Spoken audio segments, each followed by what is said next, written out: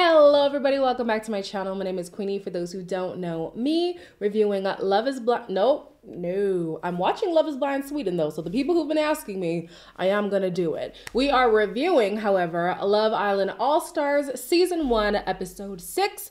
Before I get into it, please make sure to like this video, subscribe and hit the bell, and leave a comment down below. So the word on the street is that Arabella and Toby actually have a history, and this could be the worst timing ever for Miss Georgia Steele. Are you a little bit shocked to see me?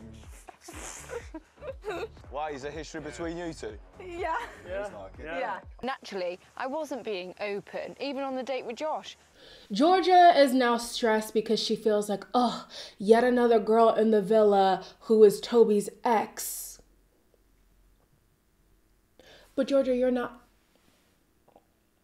But you're not his ex though, and neither is.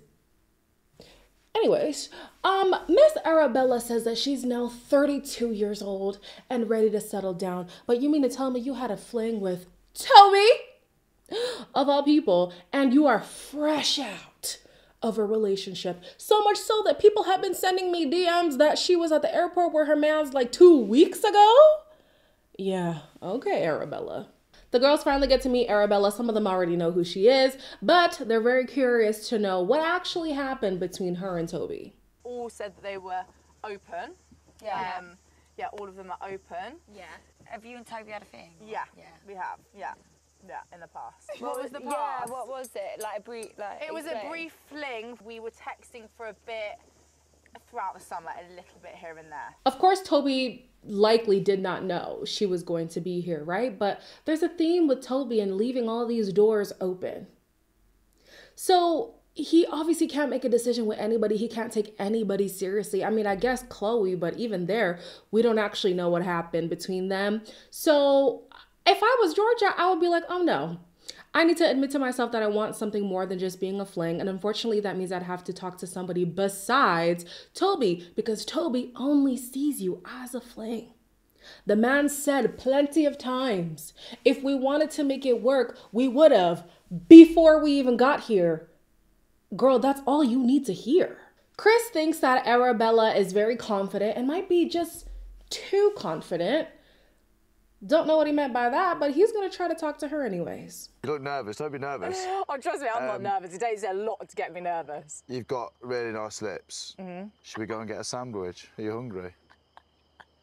And that was one of the worst chats. Worst chat lines? Yeah. It's clear that Arabella just has an essence that is self-assured. Maybe this is what he meant by too confident. But then is it too confident to be self-assured and to know who you are and what you want? Okay, Chris. Does Chris, hold on. This is a reach, but y'all know what we do on this channel, honey. We reach. Does he like to pursue women who might be in an emotionally vulnerable place because it's easier to win them over? Because how are you going to look at Arabella, who to me wasn't showing that she's overly confident, and say, whew, that might be a hard one. But you had no problem going towards Molly. Like, his MO was, I'm going to laugh this girl out of her panties. And it worked for her, Miss Thang, and unfortunately she had regrets, but it's not going to be that easy with Arabella. I don't know. Guys, am I the only one thinking on this wavelength? You let me know. Callum feels like he's been doing all the things to get Molly back. However, Molly doesn't agree. And so they're having a disagreement on what is actual effort and where do they see things going between them. I mean, I feel like I've talked to you more than you talk to me, I'll be honest. If a girl comes in, like, obviously I want you to crack on, Arabella, crack on, like, that's what you need to be doing. Do you not want to try and, like, make it work, or are you just, it's just a bit confusing. Why are you in my couple if you don't want to build a connection? Said I'm doing all the work. So he has a few frustrations. He's frustrated that he is grafting her and she's not grafting him in return. Personally, if you ask me, she's already suffered Okay, suffered as being extra. But she's already been in an over 3-year relationship with you. And it seems to us, the public, that the majority of the blame is on Callum for why the relationship didn't continue. So if it seems like you're the reason why the relationship ended, I'm looking at you to put in the work. So that's number 1 on why I'm not grafting you. Number 2, you keep saying you're doing all these little things to show me that you want me back, but it's not just about wanting me back. It's about fixing the things that led to us breaking up in the first place. I'm sorry, but a little 1-2 compliment in the night, it's not good. It's not good enough. Not if you ask me. That's not good enough. Absolutely not. And then, she has a feeling that he is wanting to explore other people. Now, she doesn't say who she thinks it is yet. She says that later on. But he's like, no, I don't. It's just you. I'm saying that I want you. And so I'm of two minds with this one, because if she feels like there's somebody else who he'd want, or there's somebody else who he's waiting for, and he's keeping her as a safe option, I can understand why she doesn't want to jump into it. However, she says the confusing thing about him is that he's not saying, I want you and only you. But I felt like he did say that. Unless I'm tripping, I felt like that's what he's been saying. No? Up until this episode. So yeah, they're confusing. Honestly, y'all, go home. I can't. I definitely can't. It's so annoying watching them, because what do y'all want to do? Do y'all want to be together, or do y'all not want to be together? And unfortunately, I think if they get back together right now, it's just going to lead to them breaking up again in the near future. So honestly, just leave it there. Josh and Georgia decide to pick things up where they left off. Obviously, this is before she blocked him. Just want to cuddle. Me too. When's our meditation session going to be? Tonight. Yeah? Oh, your lips look nice. You. They are another couple who I would like to know in detail what happened between them. Why haven't things gone the way that you're now saying you would like them to go? Because Georgia said she's known this man for like 10 years or something. In 10 years, you couldn't make it work? In 10 years, we're laughing at the other Georgia, and it's only been 4 months. You've known this man for 10 years and nothing happened. And most recently, y'all kicked off so much that you had to block him. But you're just going to pick up where it left off. Girl, he's using you as a placeholder. You have got to know that. There's no way you think this is serious, but all right. The next morning, Georgia Steele decides to be fully open. Sure. Callum refuses to believe that his efforts haven't been good enough, but then he says he's open to talking to Georgia? I wasn't sure if he said Arabella or Georgia, because I wrote down Arabella, but in the episode, it was Georgia. I don't know. The point is, he's open, okay? Demi says that she's comfortable with Lewis. We don't see much of them, thank God, because seeing Lewis just gives me the heebie-jeebies job. And then Georgia Harrison is letting Josh get to know who he wants to get to know, okay? So Molly is now having a feeling that Callum is not being completely honest, saying that she's the only one that he wants, and that he probably would talk to Georgia Steele. Cal's gonna make a beeline for G. George Steele? Fuck off. I didn't see that one Really? Trust me. And it's a shame, because I feel like he does love you, but that's not the situation. I feel like from outside looking in. Yeah, just get stressed with the situation. I would have the better conversation with Cal, because he's northern, but he's so hard. If you want to explore that, No, you need to but explore that, honestly. Yeah, but I find it really hard, Mol, to get past the fact that, like, you're my mate. I know in previous videos I've said, you know, if you are friends with somebody whose man you'd like to pursue, you need to be honest with them. But come on, was this the time?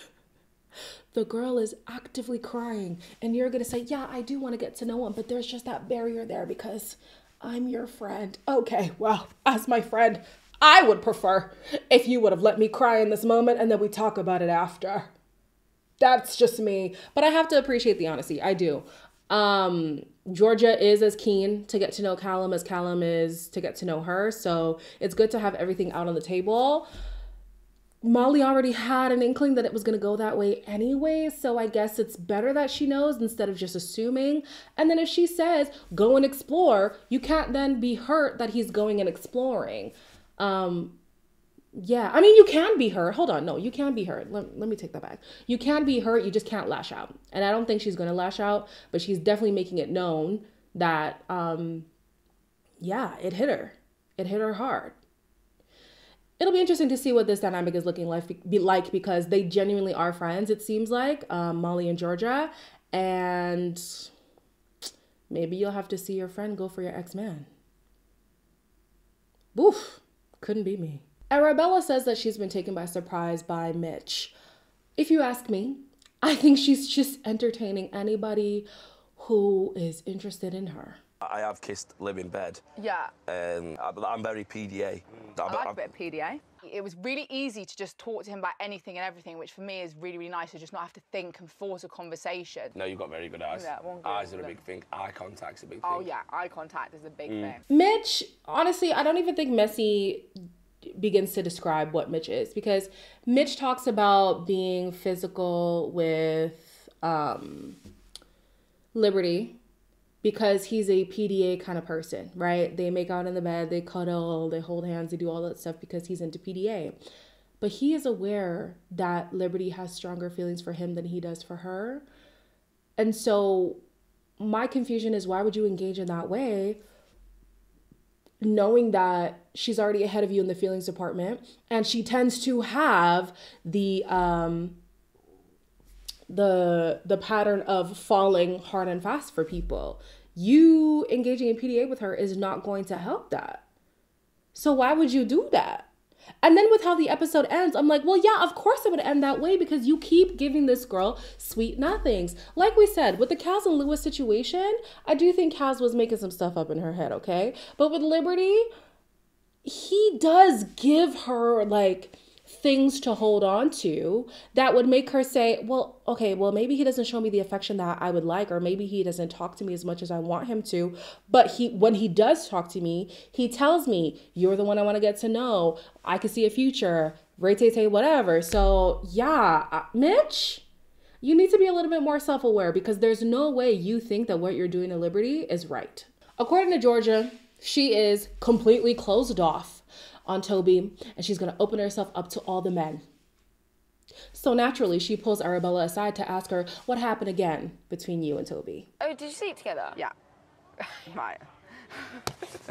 I think he is a good-looking guy. Obviously, I think he's a good-looking guy. Otherwise, I would never have gone there in the first place. And I would never have had... When I'm with him one-on-one, like, we do have a flirty banter together. Right, okay. Are you a glutton for punishment? Why are you doing this to yourself? If you don't care about Toby, what do you need to know about his escapades with somebody else? Like, did she want the confirmation that they slept together? And maybe that would be, you know, the nail in the coffin to end things? Maybe. But why? Girl, you're off him. What he does, what he did, what he will do should be none of your concern. Go and find somebody who wants you and only you because Toby ain't that. Liberty had to watch Mitch pursue Demi. And now she's here having to watch Mitch pursue Arabella. I can't lie. I just don't feel like I've been really receiving much from him. I just kind of want someone that sees my worth and like really values me. You're saying that you're looking for something specific. He unfortunately does not meet the bar that you've set for yourself. Find somebody who does. Mitch doesn't.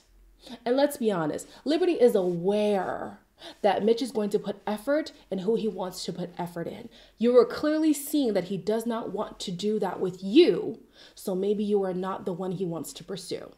All right. She goes and she tells Chris that outside of Mitch, he would be the one that she would also be interested in getting to know. Chris reciprocates. However, shortly after that conversation, who does he pull? Arabella. I can tell a lot about body language. Your body language right now is turned to me, which is a very good thing. Have you had your heart broken? Yeah. Yeah. I feel like people who haven't had the heart broken, I'm like, that's not normal. I would say right now my front runner is Chris. I like his banter. I really, really like I get his sense of humour. You either get it or you don't. Liberty, baby, you just gotta hang it up with these guys.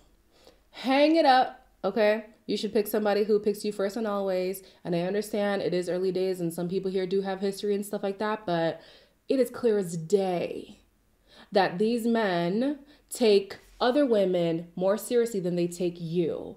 It might be a hard truth, but if you just see it as it is, you'll save yourself the heartbreak instead of investing in somebody who you're already unsure of, and then they just prove to you what you already knew in the beginning. As for Chris pursuing Arabella, I didn't even see any kind of interest in Liberty at all, so I don't know why he said he feels the same, but fine. I noticed that his humor is a bit on the back burner. Maybe it's the way that the producers decided to edit the episode, but I was like, oh, the jokey has kind of been put to the side, and he sees that with Arabella, he actually has to be serious if he wants to win her over. I want to see how far he can get with her. Again, I don't think she's serious, but you never know. Josh is talking to Molly and wants to make sure that she is open to other people outside of Callum in the villa. By other people, he means himself. What's the crack now? With him? Yeah. Look, there's nothing, is there? I've been cracking on since day one. Yeah, yeah. I've been putting myself out there and talking. Just not with me. I'm sure I seen something like and Carl splitting up and I was thinking, yes. Really? 100%. I think Josh would rather be with Molly than Georgia. I think Georgia is a safe option. Georgia is a safety blanket if ever he's found to not have anybody to pick him or something like that. Outside of Chris, I think this is the first time I've seen a guy really like go for who he wants to, because these guys are just not doing that. Chris will put himself out there. These other guys won't. And then later on, Josh even says, yeah, he likes Georgia, but he wants to kiss Molly in the night. Not sure how smart of a plan that's gonna be, but yeah, oof. Do I want to give him props? I don't think I do. Do I? Should I? Do you guys give him props for like putting himself? I don't know. Because this would now be the third. Well, is it the third kiss at the villa? No, it's not. There have been way more than that. The third controversial kiss. Really? No, because even you could add Mitch and Liberty. So the first controversial one was Chris and Molly. Second one was Lewis and Demi. I guess you could say Liberty and Mitch. So this would be the fourth one, guys. Please, again, don't talk about my ring finger. Don't kiss that girl. And if you are going to kiss her, have a talk with Georgia on where you stand. And ask Molly if she's even okay with it. Okay? Because she's in a raw emotional state, honey. Don't be jumping into something you're not prepared for. In the evening, Callum says that he has tried hard enough with Molly and he's now going to shift his interest elsewhere. I just think she's not giving me anything, like nothing. Yeah. And it's like I can only try with someone so much before I need something back. Before she walked in, I would have picked you. I would have. So you're going to chat to any of the other single girls? No. I'm not sure if this is self-fulfilling prophecy because Molly has been saying he has eyes for somebody else or I want him to pursue other people, and now he's doing just that. Does it justify what she's been thinking, or is it because she pushed him away so much that he just decided to do it anyways? I don't know. He said that if Molly didn't come in the villa, he definitely would have gone for Georgia. I don't know how to feel about it. Because a part of me wants to say, like, okay, well, then you've had feelings for Georgia this whole time. But if you like somebody more than anybody else, it doesn't necessarily say the interest with those people completely goes, but you are putting your effort into one person. And I think that's what Callum was doing. So I can't necessarily say he always had Georgia on his mind. But then I can't say he didn't either. I don't know, man. Whatever. I don't know. These two... Yeah, Callum and Molly are just, they're confusing. So, Miss I'm 32 and ready to settle down is now talking to Toby, talking about, you and I, we have a vibe. Were you deep down hoping that I would be here or not? I don't know. We have a vibe, like there's no one denying that, but whether it's like flirtatious, I don't know. It's very flirtatious. You can't even look me in the eyes. Yeah, I can look in the eyes, but the problem is, like, I know where it leads to. One thing I feel like we need to get rid of is the word vibe. Honestly, when it comes to getting along with somebody, when it comes to compatibility, when it comes to seeing a future with somebody, when I hear vibe, I already think unserious. And so these two have already had a fling. She's talking about she wants to settle down because she's 32, but she's messing around with a 25-year-old who can't even be consistent with her on the outside because they also had some kind of on and off banter that did not go anywhere. So why are we going back there? For what? For this vibe? Look what a vibe has gotten you. Absolutely nothing. Chuck it out. Stop talking to Toby. Unless you're just trying to get that back broke, then honey, well, do what you want to do in that case. Since Toby and Georgia had their falling out, he has not spoken to her at all, it seems. So she's like, well, if you're not going to talk to me, I'm going to fully invest in Callum. And when I'm thinking about it, there's a few more boxes that Cal all the way. You and G are perfect together. Yeah, she seems chill, mate, right up my street, like. You know how to pick 'em, lads. You know how to pick 'em, bro. Georgia Steele's back on the market, and let's be honest, she's a bit of me. She was always on my radar. Callum could not be happier that, what's her name now? What's her name? Georgia wants to get to know him. I'm like, well, I guess we could say Molly was right then. Callum is giving whack. Toby is giving whack. And the theme that I've realized in this season is that the men lack accountability and the women create imaginary scenarios. And unfortunately, this is just a hodgepodge of foolishness. It's only going to lead to drama, and more drama. Because here's another situation where a man lacks accountability and a woman creates scenarios in her head. Mitch and Liberty. So apparently at some point, Liberty had this reckoning and realized, no, Mitch actually does not like me. I'm not being took for a mugging him. Yeah, no, I hear that. But he can actually get lost. No one knows where your head's at, ever. Listen. And I'm getting tired of it. Do you think there's a vibe there? I've spoken to her twice. We're going good. You are still number one. Libby, no answer is an answer, okay? You can't be this man's number one, yet he chooses not to talk to you and instead speak to other women. If he was talking to nobody, then fine. Maybe that's just his disposition. But he would rather talk and pursue other women than talk to his alleged number one. Girl, you should have known from the top of the week that Mitch was not serious about you. So she's obviously very irritated with the situation. And then she is talking with the other women and Demi is like, okay, fine, let me actually tell you what happened between us. Do you know what? I'll be real with you, Libs. This whole fucking number one chat is bullshit. You're my number one, you're my number one. Shut up. This was a few days ago now. Did you tell Demi she was the number one before they were coupling? Oh, fuck you know. You didn't do that. I did do that. This is not about Demi, per se, but Demi, you have held the keys to 2 different situations now, and simply just sharing would have saved so much drama and chaos. Now, as a viewer, I do appreciate it. But as somebody who's in the villa, I'd be like, well, damn, if Demi had just been more open with Kaz in the first place, Kaz maybe, I don't even know, Kaz maybe wouldn't have gone for Lewis and that whole kickoff wouldn't have happened. It's not her responsibility to, you know, be everybody's keeper, but I'm just saying, you know, she holds the keys. Now it's this situation where he already had said, oh, I'm his number one. And then that same night, Mitch is kissing Liberty in the bed. It's just, yeah, I was looking at Demi like, girl, you could have saved this whole villa a whole lot of drama. It's great to watch, but damn. Anyways, I don't fault her. I just had to say that as a side conversation. Liberty, I think you already knew. You needed that rude awakening, but if we're being honest, I think you already knew.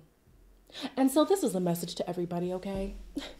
If you are uncertain or if you feel like you know something, instead of just waiting around for somebody to prove themselves to you, just ask.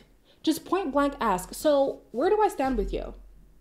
And furthermore, have you reiterated these things to anybody else? Should I be concerned about any other connection you have? Should I avail myself to other people? There are questions we can ask to mitigate situations like this. I'm just saying, because I've done it too. I think I'm not sure. Does he? I already know he don't. I already know he doesn't. So anyways, was there a preview for the next episode? If there was, I don't remember it. But anyways, you know we're going to be here regardless. So as always, please make sure to like, comment, share, and subscribe. And I'll see you in the next one.